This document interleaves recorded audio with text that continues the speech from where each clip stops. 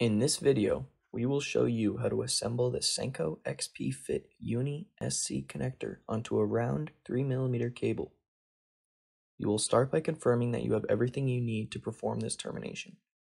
This includes Kevlar shears, cable strippers, an XP Fit cut guide spacer, a cullet chuck, an assembly guide jig, your Senko XP Fit Uni SC connector, which has a screw cap and back post, and in this case the connector is green indicating APC, blue would indicate UPC.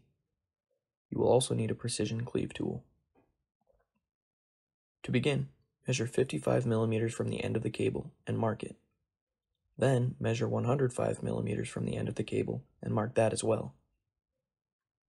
Now insert the cable into the cullet chuck at the 105mm mark and slide the white clip on the chuck away from the terminating end, locking the cable into place. Then strip the 55mm of cable jacket previously marked by using the appropriate hole on your cable strippers.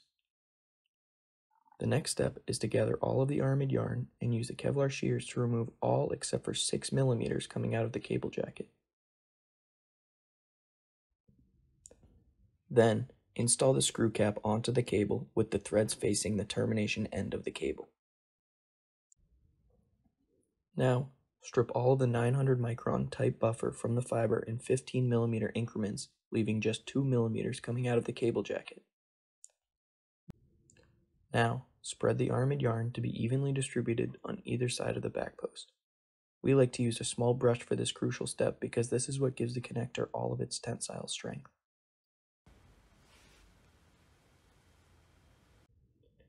You can then slide the back post onto the beginning of the cable jacket where you will feel resistance. Make sure the 900 micron type buffer stub is going through the hole of the back post. At this point, you can install the screw cap onto the threads of the back post until you feel a positive stop.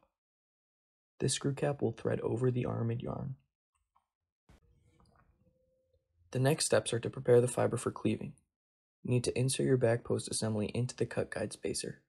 This cut guide spacer helps to determine the amount of 250 micron coating you need to strip off the fiber, and it helps keep the fiber at exactly the right length.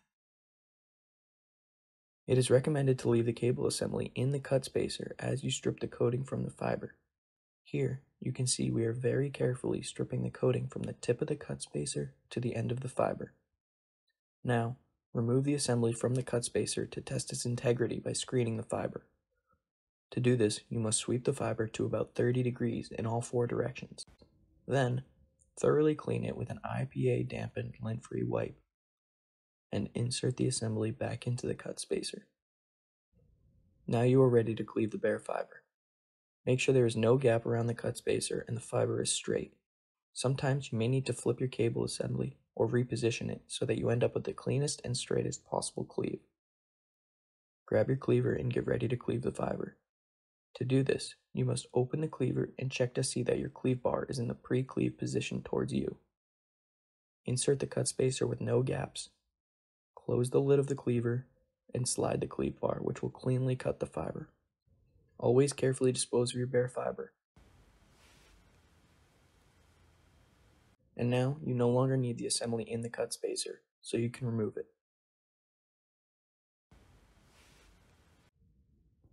Finally, the last step is to insert your bare fiber assembly into the connector.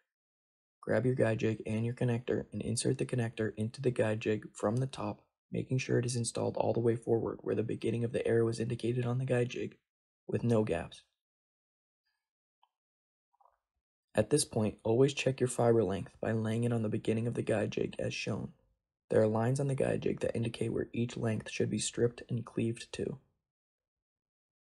To insert the bare fiber assembly, you must carefully insert the tip of the fiber in the conical hole in the connector, and put the back post down in the corners of the guide jig where it is meant to sit. Then, slowly slide the cable forward until the back post reaches the small white clips that latch onto the sides of it, and you hear a click. If there is any large bowing in the fiber before this point, stop, remove the fiber, and try again. However, when the assembly clicks into place, there should be a slight bow in the fiber. This is a good thing. You can then close the connector cover, making sure to secure it properly with 2 click sounds, And now it is safe to remove the connector wedge, which locks the fiber into place. Remove the connector from the guide jig, remove the collet chuck, and you are done terminating. You can check the connector for proper termination with an XP Fit test kit, which includes a visual fault locator, also known as a VFL, an SC to SC adapter, which has cutouts to show the window properly, a 3 dB attenuator, and a launch cable. In this case, our launch cable is SC UPC to SC APC because we have terminated an APC connector.